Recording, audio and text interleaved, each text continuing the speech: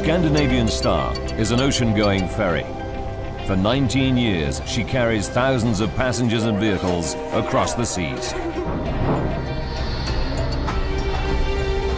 Until a routine crossing turns deadly for 482 people in just 45 minutes.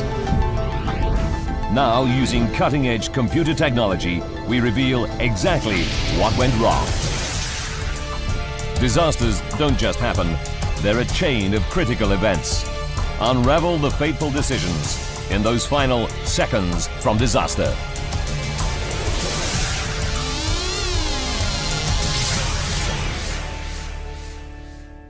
Norway. Oslo.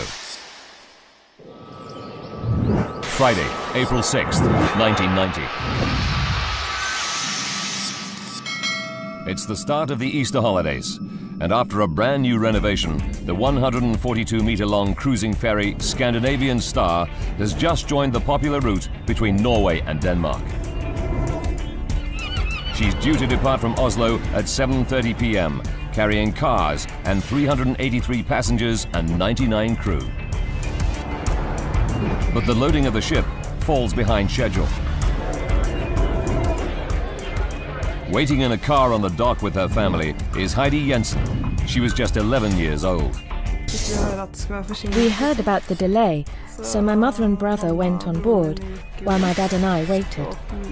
He'd been a sailor, and I had lots of silly questions to ask him. I asked him about the lifeboats and if he had been in one and what it was like. And I remember he said he wouldn't recommend it. Despite the delay, the passengers are looking forward to an uneventful 13-hour voyage.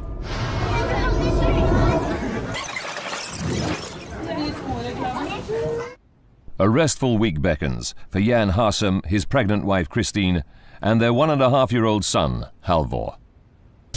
We decided to go on Easter vacation to have some fun. We were looking forward to it, because we were expecting that summer to be very busy. Spring was in the air. There was a nice atmosphere. The weather was clear. Perfect conditions for the 12,500-ton Scandinavian Star. Built in 1971, she's a 9-deck vessel. Deck 3 carries cars and trucks in the center and is lined around its edges by 2 decks of passenger cabins. But most of the passenger cabins are on Deck 5. There are 3 decks above these with lounges, shops, a restaurant, bar and disco. These are put to good use on a route well known for its duty-free party atmosphere. The bridge housing the ship's main controls is on Deck 8.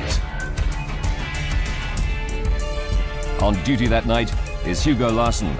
The passengers are in safe hands. He's been a ship's captain for 22 years.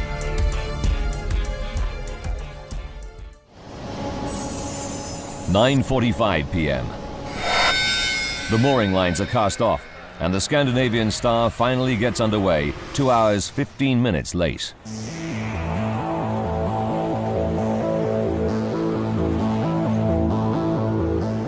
But on board, all is not as it should be. The interior renovation is unfinished, and there's confusion over the simplest tasks. Jan Harsum has already had a mix-up over his cabin number, and at reception, the problems continue. Then the key we were given wasn't the right one, so I had to go all the way back to reception again to get a new key. Even an 11-year-old can see that all is not right on the ship. The crew didn't understand Norwegian or English or anything, and were running about looking very stressed. But soon, the disorganization seems little more than an inconvenience. They put the problems behind them and begin to enjoy the restaurant, bar, and other facilities on board. I was looking forward to going to the tax-free shop and doing some shopping. It's the sort of thing girls that age enjoy. I didn't want to stay in the cabin. That was boring. It's midnight. The younger passengers like Heidi are in bed. Jan Harsum is restless and leaves his wife and young son to sleep in their cabin on deck 5. Our son Halvor was only little and needed to sleep, so I walked around the ship a bit, just observing people and situations, and it seemed as if people were settling in. The Scandinavian Star is now at her cruising speed of 21 knots. The sea is calm, the night clear. The gentle motion of the ship promises a good night's sleep for the passengers already in their cabins. Yet, for some of them, their fate has already been sealed. 2 a.m. The Scandinavian Star has been underway for 4¼ hours. Those passengers who are still awake are having a good time in the ship's bar and disco on deck 8. But 5 decks below, a small fire breaks out in a corridor on deck 3. The fire takes hold and gains strength. It creeps up the walls and along the ceilings. The passengers on the decks above sleep on or party. By 2:09 a.m., the fire reaches into a stairwell and begins to climb through the ship's interior, setting fire to deck 4 above. Still, none of the passengers have any idea that beneath their feet, the fire is eating its way through the ship. And neither does Captain Larsen up on the bridge of the Scandinavian Star. Despite the smoke and flames of the growing inferno, no one has yet seen the fire and raised the alarm. A group of young athletic students are enjoying the freedom of the ship on their way to a training camp. One of them is Vidar Skillingsas. He was just 14 years old. For a 14-year-old travelling without parents to Denmark, along with the rest of the gang, it was very exciting. And clearly, not having to go to bed when our parents would have told us to was great. So we could explore the ship's facilities, like the disco and slot machines. 2:11 a.m. Suddenly, Vidar and his friends notice smoke pouring from a stairwell on deck 5. We saw smoke rising from the floor below, so we went straight down to reception. Solvi Egerhart is on duty at reception on deck 5. 3 boys came running towards me and they were screaming, "There's a fire!" At first they didn't take us seriously, but then they saw the smoke following us. I saw the smoke billowing after them. It was so thick I could barely make them out. And I stood there thinking, we can't deal with this. We're going straight to hell. So I call the bridge, call Captain Larsen, and tell him there's a fire raging on the stern deck. It's 2:15 a.m. and finally, 15 minutes after the fire has ignited, Captain Hugo Larsen gets his first warning. Simultaneously, warning alarms, which only sound on the bridge, go off as other people see smoke and raise the alarm by hitting the emergency switches. But Captain Larsen has no idea of the scale of the fire. Every decision he makes, every turn of events over the next 30 minutes will affect the lives of the 482 people on board.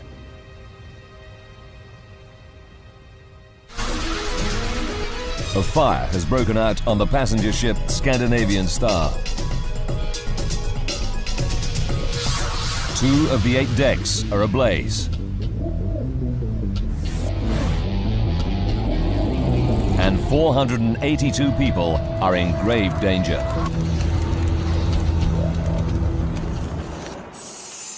(2:15 a.m.) Fire alarms go off on the bridge to warn the captain. On most ships, this is the only place they can be heard. Captain Larsen immediately begins to close fire doors one by one using the remote controls on the bridge. This is standard safety procedure on a ship to stop the fire spreading through the interior. This course of action will turn out to be a vital clue in the investigation that follows. Next, he sounds the ship's general alarm to alert everyone on board that there is a fire. This warning signal should be audible throughout the ship. 2:20 a.m. 3 decks below the captain, on deck 5, Jan Harsum is woken by his pregnant wife. They're sharing a cabin with their 1.5-year-old son, Halvor. And then I see Christine leave the cabin. And I pick up Halvor on my arm and leave. The moment I get out into the corridor, I realize I've come straight from a deep sleep into something I really cannot comprehend. Because I cannot see anything. There's smoke everywhere like a thick, thick fog. So I can't even see the walls of the corridor around me. All Jan can do is grab his son and run through the thick smoke, trusting his memory of the ship's layout. He can't even see his wife Christine, who has left the cabin just seconds before him. By now, the fire is a raging inferno, and it spits out a fireball that races across an open area from one side of the ship to the other on deck 5. Both sides are now ablaze. The fireball passes only meters from the closed door of the cabin where 11-year-old Heidi Jensen and her family are sleeping. The corridor outside is almost engulfed by the flames. I just stood there screaming and staring into a wall of flames. There was lots of crackling. It was horrible. And then my dad gave me a push in the back, and I ran. That was the worst bit, running away from the flames. And when I got upstairs, I thought they were following me.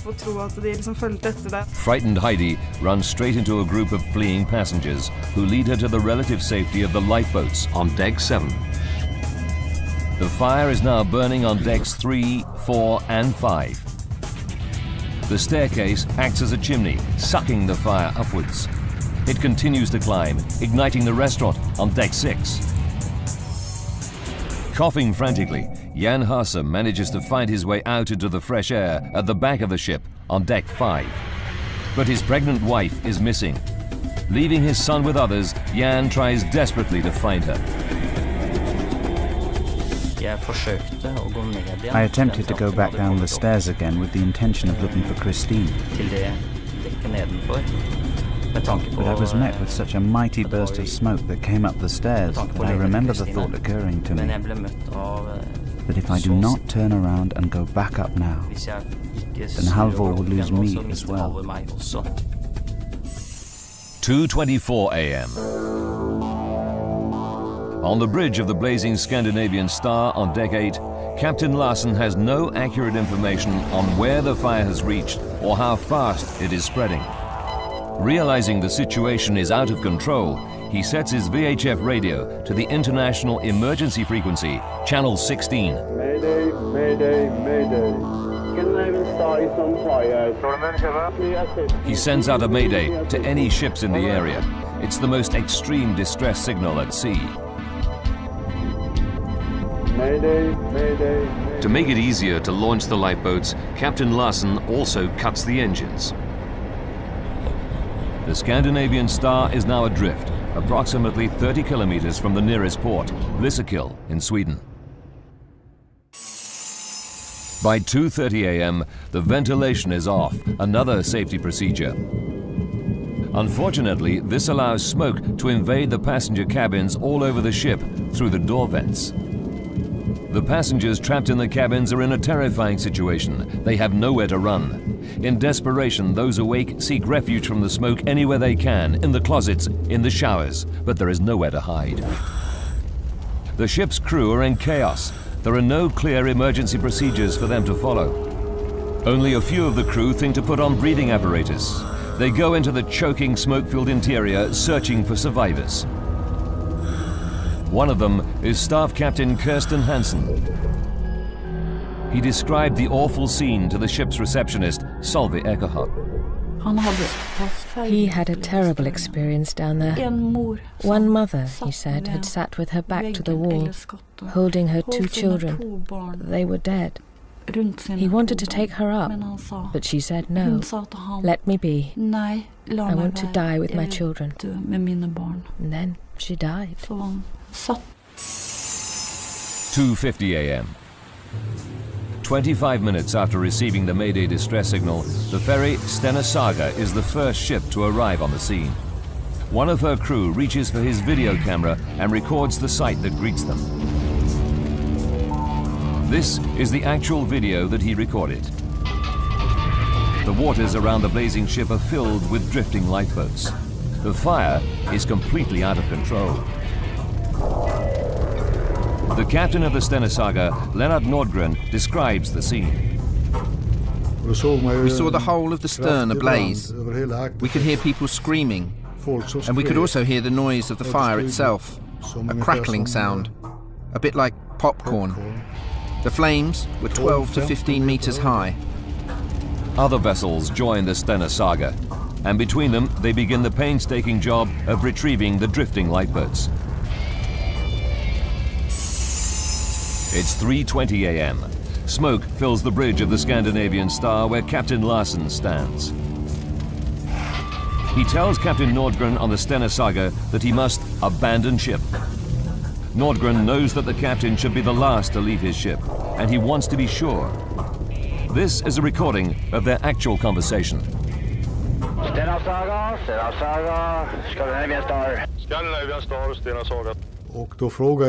I specifically asked him if everybody had been evacuated, and he answered in his own words, "As far as I know, I think everyone has got away."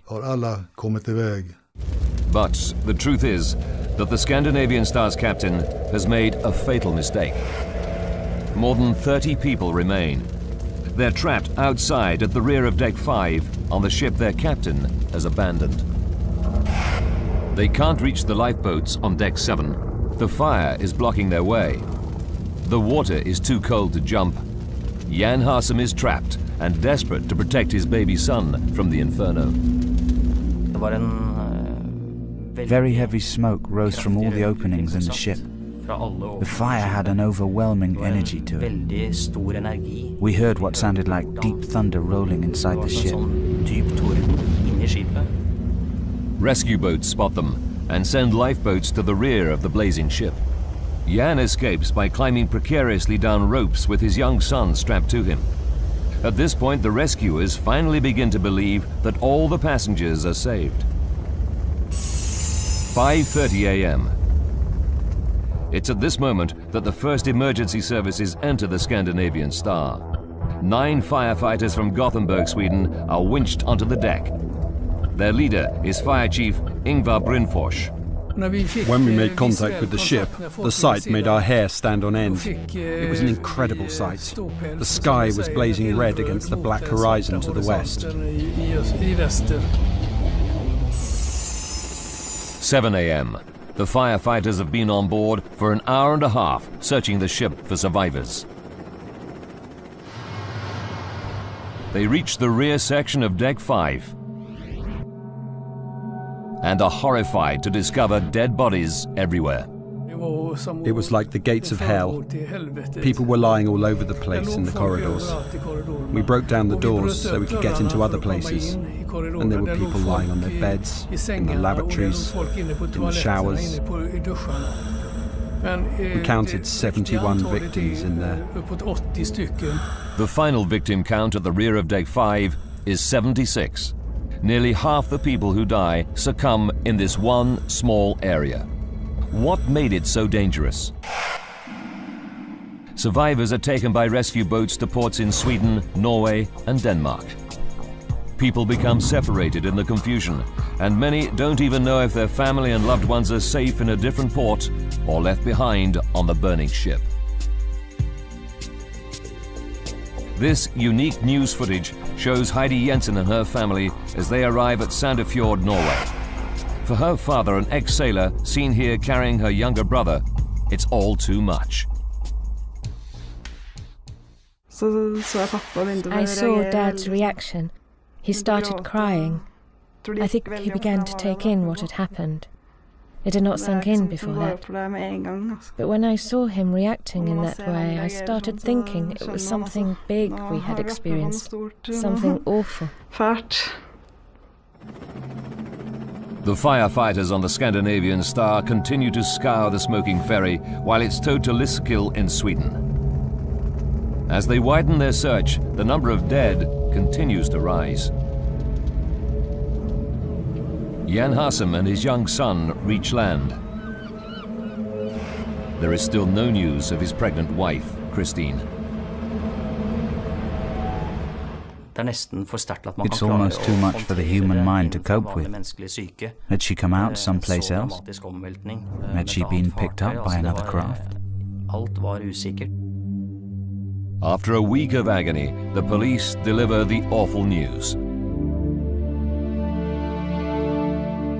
So Christine's casket and our little son, she was, as I've mentioned, pregnant, were then brought to the churchyard in Asker where we lived and placed there.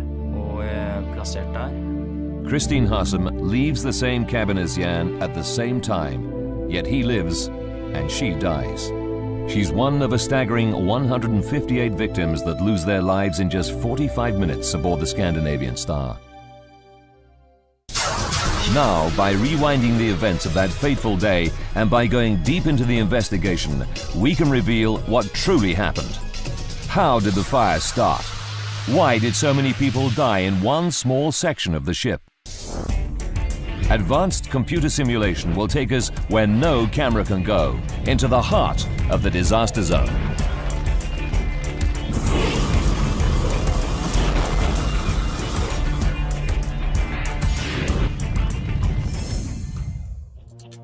A team of Scandinavian experts is assembled to investigate the disaster. Using their data, we can piece together the deadly chain of events to find out what caused this terrible tragedy. This is their actual footage of the aftermath.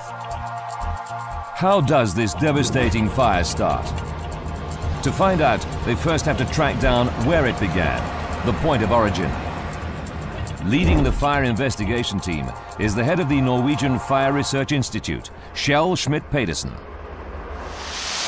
What we were supposed to do is to describe the development of the fire, what started the fire, at what time it started, where it started. It's not necessarily easy to find the origin, so you have to go backwards. The whole thing is a puzzle. The investigators track the path of the fire damage through the interior of the wrecked ship. It's like playing the fire backwards, leading them back towards the ignition site, the point of origin.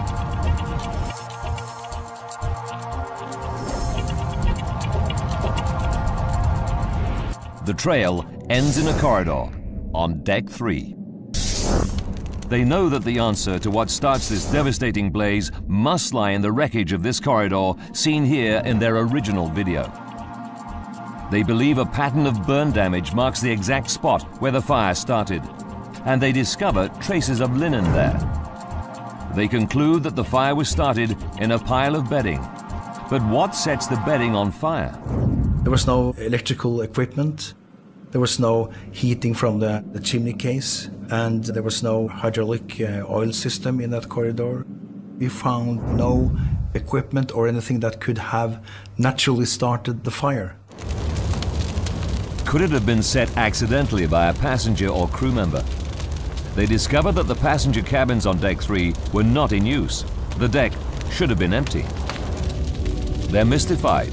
The truth will only become clear when the investigators unravel all the secrets of the fatal blaze on the Scandinavian Star. 2 a.m. Using forensic science, Schmidt-Pedersen's team calculate that this is the earliest start time for the fire. 45 minutes to disaster. The investigation now focuses on the escalation of the blaze. How did a fire in a simple pile of bedding turn into a massive blaze that sweeps through the 142-meter-long Scandinavian Star? A fatal fire tears through the ferry Scandinavian Star. It kills 158 men, women and children and is one of the worst maritime disasters in Scandinavian history. Using advanced computer graphics based on the official report, we go deep into the investigation to unravel the deadly chain of events. What started this awful fire remains unclear. Fire investigators do establish that 2 a.m. is the earliest possible moment that the fire began, when a pile of bedding on deck 3 ignited. But the investigators are puzzled. How did this small fire grow into a massive blaze? To fully investigate the fire on the Scandinavian Star and unravel its secrets, they have to recreate the fatal blaze. But this time, in the laboratory. So we had to make a full-scale experiment, and with the same type of corridor as we had on board the ship, because that was important to the development of the fire. And with the same material used, everything the same. The bedding fire alone would have burned out.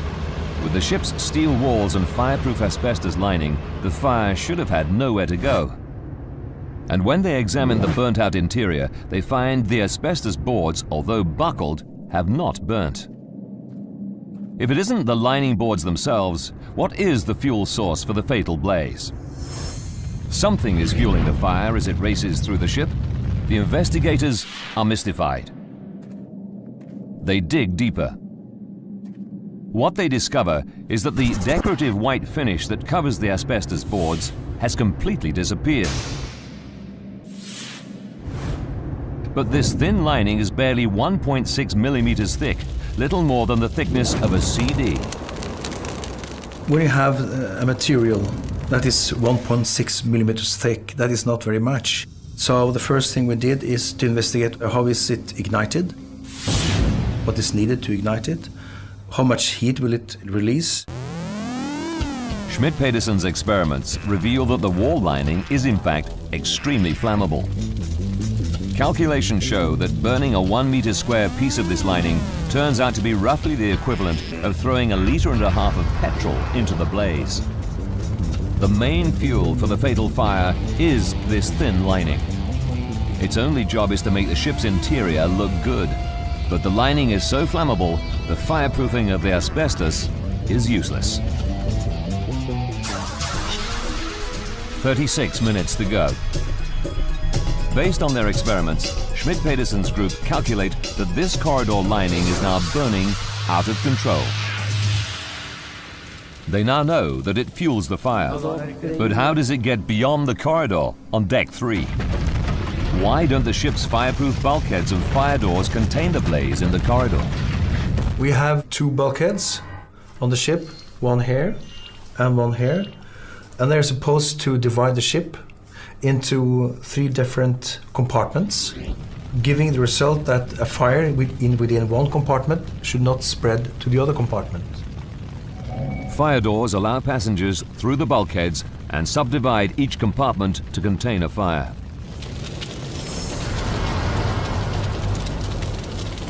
But all this is useless if the fire doors are not shut.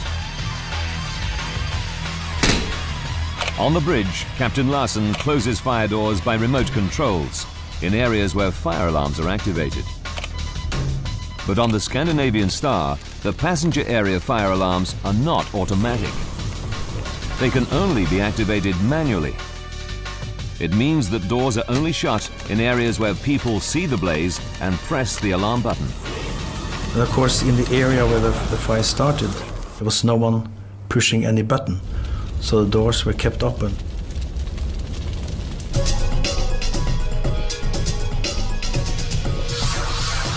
"36 minutes to go. The fire passes through the open fire door and into the rest of the ship. But what puzzles investigators is that the fire seems to reach deck 5 much more swiftly than it should. And when it gets there, it roars across the ship in a fireball. What makes it spread so rapidly through the interior? Eyewitness testimony is a key part of unraveling the chain of events. 25 minutes. Kristen Blindheim stumbles out of his cabin on deck 4 towards the nearby staircase. We were only a couple of meters from the stairwell, and there was black smoke rolling down the stairs. But hot smoke should rise, not fall. How can Kristen Blindheim see smoke traveling down the stairwell? That is a bit puzzling that the fire is going like that. So we were a bit, not surprised, but we thought that was weird. Investigators follow the trail of the smoke and fire damage downhill. It leads them to this door on deck 3, where the passenger area joins the car deck. This photograph from the investigation shows a pattern of fire damage which leads them to believe that the door was partly open during the fire.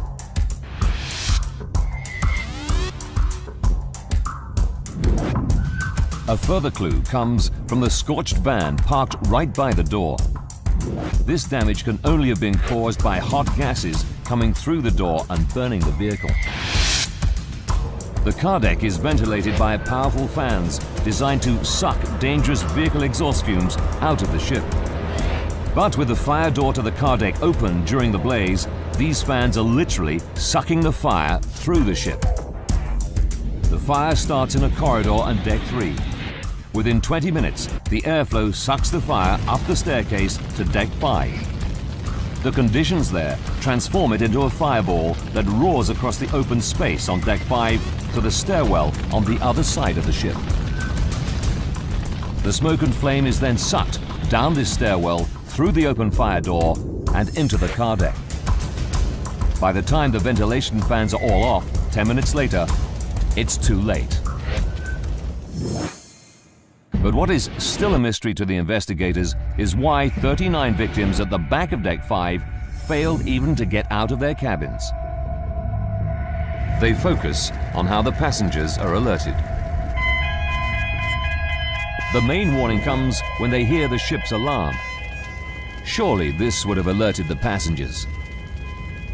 The team investigates the layout of the cabins and the positions of the alarm sirens.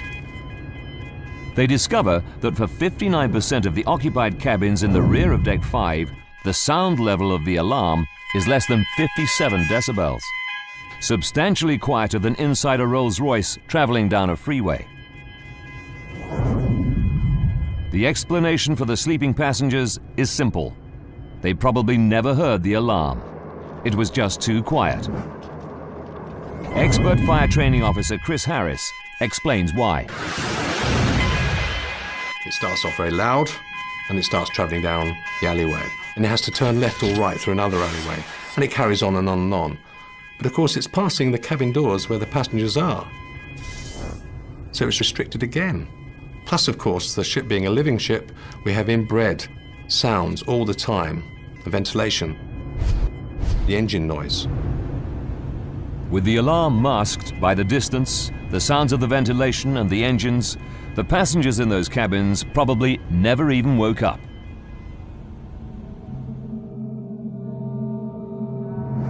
But 37 of the victims at the rear of deck 5 are found in the corridors outside their cabins. These people must either have heard the commotion or the alarm. Why did they fail to escape? What mysterious breaks in the chain determined who lived and who died? A routine cruise on the ferry Scandinavian Star turns deadly when a massive fire on board leaves 158 people dead. With 30 minutes left, the alarm sounds and the people in the rear of deck 5 try to make their escape. 37 bodies are found in the corridors. Jan Harsem's wife Christine is one of those victims. And yet, Jan, escaping from the same cabin at the same time, survives. What did they do differently? Investigators are mystified. They study the layout of the ship for clues about the mysterious death zone at the rear of deck 5. What they find is horrifying. Fire safety engineer Professor Ed Galea explains. The Scandinavian Star had a particular problem on deck 5 towards the aft section. You would find, you walked along this corridor, it's a dead end, and the exit is just back from the end of the corridor. On the other side of the vessel, you had a similar dead end, and then to get out, you need to come back. Life or death lies in the instantaneous decisions people make as they struggle to escape from the confusing maze of the blazing Scandinavian Star's interior.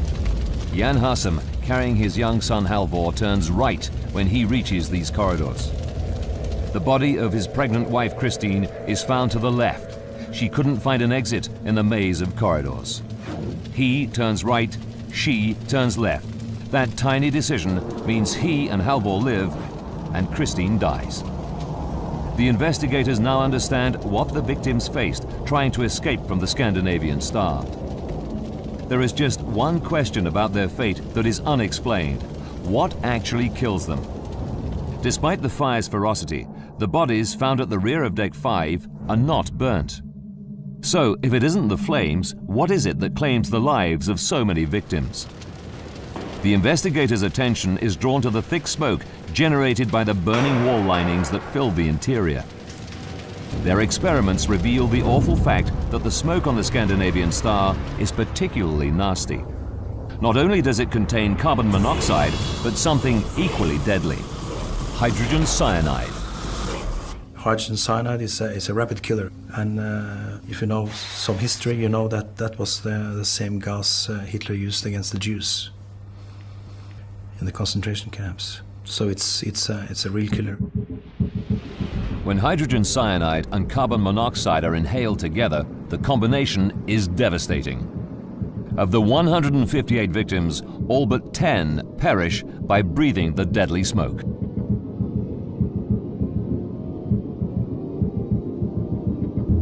At some stage before death is coming, you are incapacitated, you're unable to move, and then you're trapped, and then death is coming. And all that is taking only a few minutes in this case. Within 8 to 12 minutes of the start of the fire, computer simulations suggest that the amount of toxic smoke on Deck 5 was already reaching a fatal level.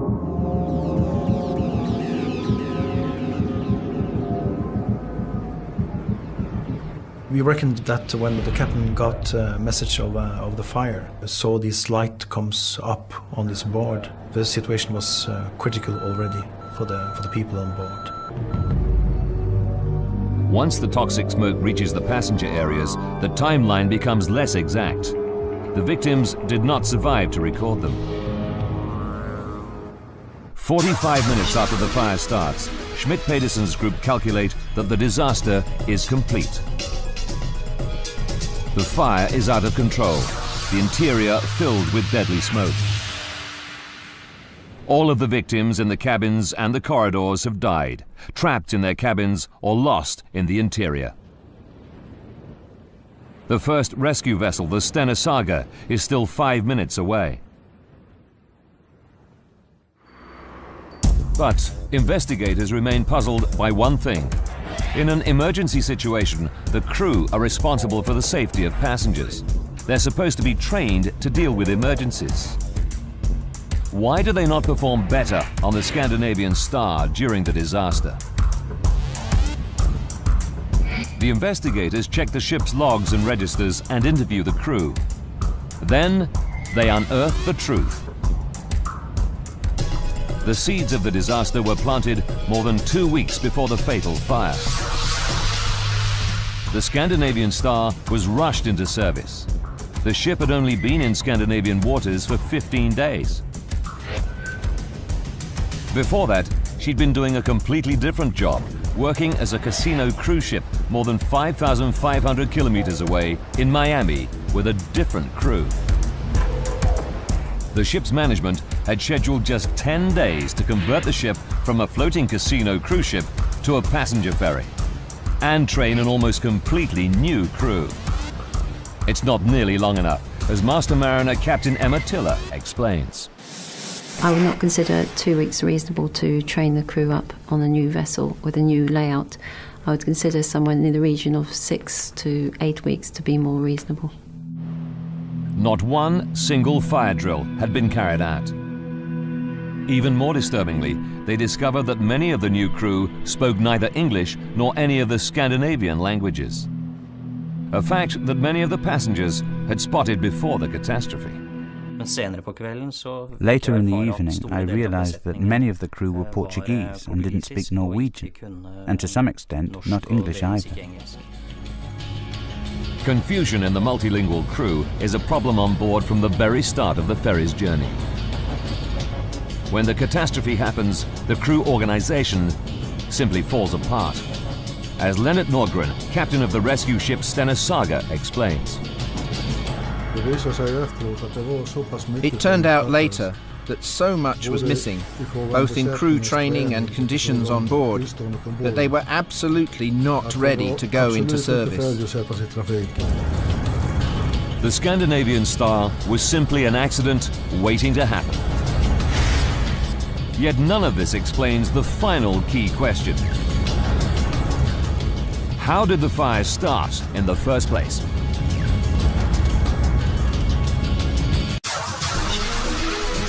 Investigators have worked out how a fire races through the Scandinavian Star, causing catastrophe. Now they focus on how the fire started. They make a chilling discovery. It isn't the first fire on board the ship that night. 15 minutes before the fatal blaze, there was another fire. Kristen Blindheim witnessed it firsthand. It happens right outside his cabin. I tear the door open and see flames from the floor to high up under the ceiling. So, I dive to the bed, tear off my bedclothes and run out into the corridor and throw them over the flames and stamp on them to put the flames out. The captain is made aware of the fire and it's promptly extinguished. Kristen is told everything is under control, but it isn't. No one checks for another fire, no alarms are sounded, no fire doors are shut. Until it's too late. Little evidence of the first fire remains, but the official report concludes that it was probably started by a naked flame. And Schmidt-Petersen's investigators failed to find any evidence that the second fire could have started accidentally. Well, that led us to the likely conclusion that that this was set on purpose with a match or a lighter. Someone set the disaster fire. It was arson. As to who the arsonist is, we may never know. When police begin to go through the backgrounds of the victims, they find that one of the Danish passengers has a police record. He had 4 previous convictions for arson, and police suspicion turns towards him. However, the Scandinavian Star had 2 sister ships when she worked in the US. All 3 of them had suffered major fires in the 7 years preceding the disaster. In fact, only 2 years before the fatal voyage, there was a major incident on the Scandinavian Star herself when her engine room caught fire. The ship was heavily criticized at the time by the US accident investigators, the National Transportation Safety Board. One of their main findings, lack of a common language amongst the crew, exactly what the Scandinavian investigators conclude. A deadly chain of events leads to the disaster. A break anywhere in the chain could have prevented or reduced the catastrophe. If the crew had been better prepared, more passengers might have been evacuated. If the captain had responded effectively to the first arson attack, the second fire might have been caught sooner. If someone had been on deck 3 to report the fire, it would never have gained such a deadly hold. If there'd been smoke or heat alarms in the passenger areas, the fire could have been caught when it was still small. If all the fire doors had been shut immediately, the fire would have been trapped and unable to spread.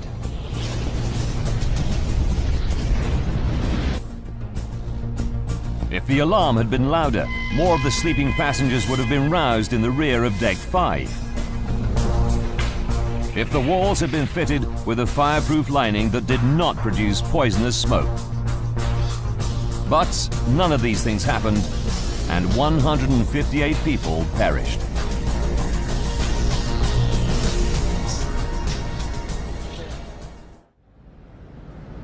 In a part of the world that prides itself on its attention to safety, this fire shakes Scandinavians to the core.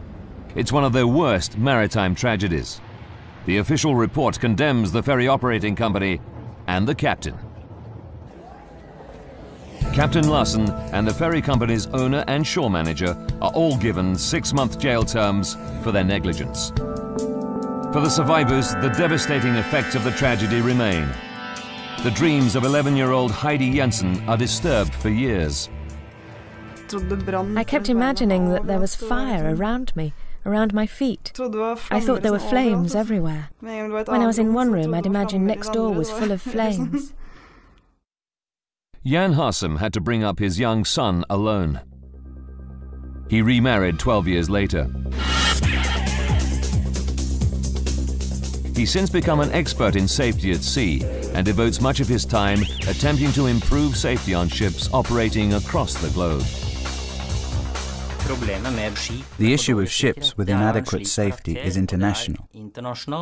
So you could be traveling in Europe, you could be in the USA, and you could at any time find yourself in the same situation, because this problem has not been resolved. But out of the disaster come some lessons and some hope. Even if the Scandinavian Star had had better equipment, if she'd been more safely designed, the passengers would still have been at the mercy of substandard training and a crew that didn't even speak the same language. This was the lesson of the Scandinavian Star. The accident was influential in the development of new international safety codes. These place more responsibility on the owners and operators of ships to make sure their crews are properly trained and ready for emergencies. The hope is that the tragedy of the Scandinavian Star may make journeys at sea a little safer for every passenger.